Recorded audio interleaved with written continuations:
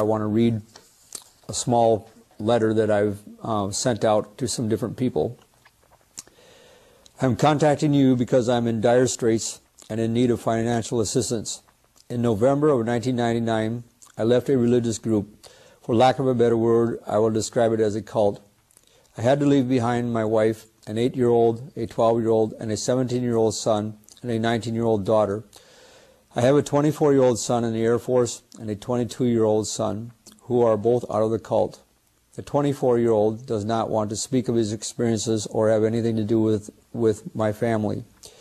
To get us perspective on the damage to human life that the leader of this cult has done, I will give a few numbers. Since 1975, over 350 people have joined or been born into this group. To the best of my knowledge, 187 of these people have left. Nobody leaves this group without being labeled a traitor and a Judas. Along with that, all are damned to hell, cursed in this life with prediction of disease, bad fortune, and other calamities. I'm in touch with 57 of these ex-members. All are crippled mentally, spiritually, and some even physically by what they went through. There will be lifelong trauma for all of us. We are the survivors.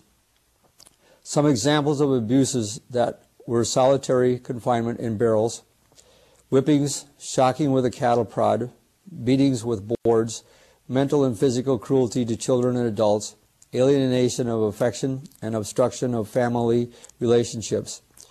There was deprivation of food, sleep, bathroom privileges, medicine, home, education, and money. We gave up much of our incomes, our own personalities, and some were told to carry guns to protect Rama. 9 people didn't make it. They died as infants with no medical care or as adults who died in head-on car crashes after working themselves into the ground and going on about 4 hours of sleep or less for years. Some died from illnesses with no medical or medicine or comfort because they were paying for their sins. A few even went crazy and walked around talking incoherently for months. As hard as it is to believe, I dedicated my life to this group for 24 years. My wife and I joined in January of 1975. I was 24 and my wife was 22. I had a teaching degree in industrial arts, and I had received recognition for my achievements as a promoter of geodesic domes. I was in the process of starting my own dome company and was also working as shop foreman and furniture designer for a custom furniture making shop. I was intending to live a life expressing myself through my creativity. By a chance invitation from a friend to hear a man talk about the future, we came upon this group. What initially looked very inviting and truthful steadily took over our lives and controlled us. Over time, Rama destroyed my marital relationship with my wife and tried to turn my children against me. This was what he did with every family to get better control over every person. The mind control that we were under gripped the very core of our consciousness and permeated every aspect of our lives. We could do nothing without involving Brother. Brother, the leader of this group, was a converted Hindu from India named Rama Behera.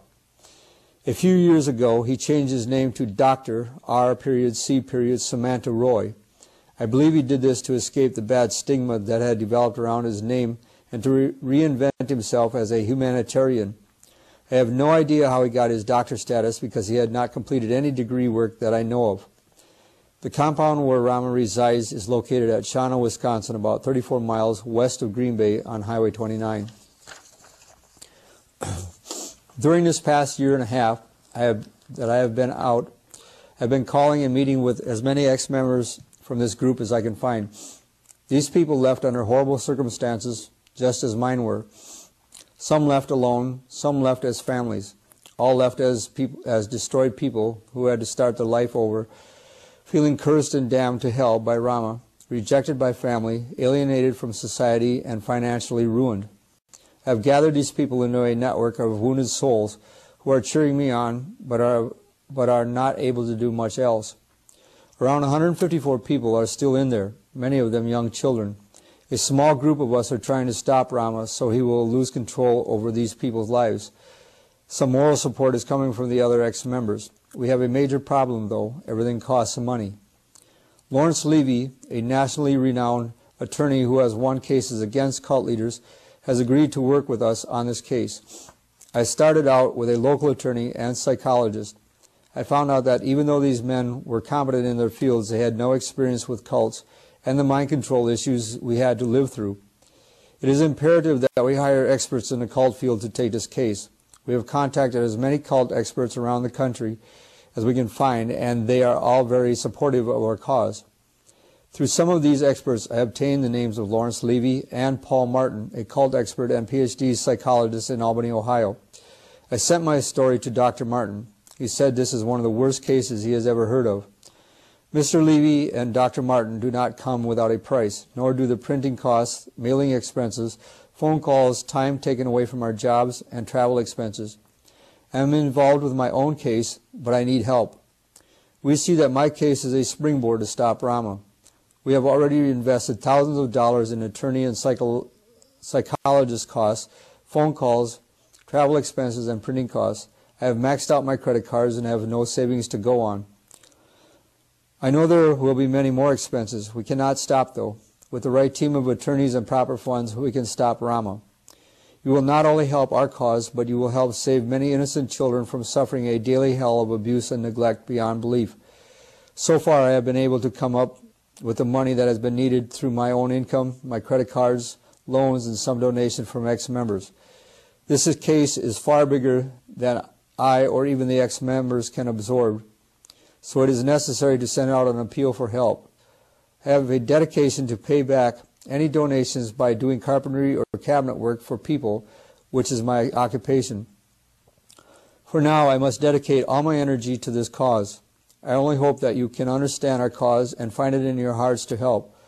I must share a point of concern. It is imperative that our work be hidden from Rama or his followers. There is the potential of life-threatening consequences if he finds out he is being exposed. The fear is real that this could turn into another Waco or Jonestown if not properly handled. If you would like to know more details, we can supply you with our stories. If I can be of further help, call me at 612-483-6682 or 503-805-4801. Gaeland Priebe.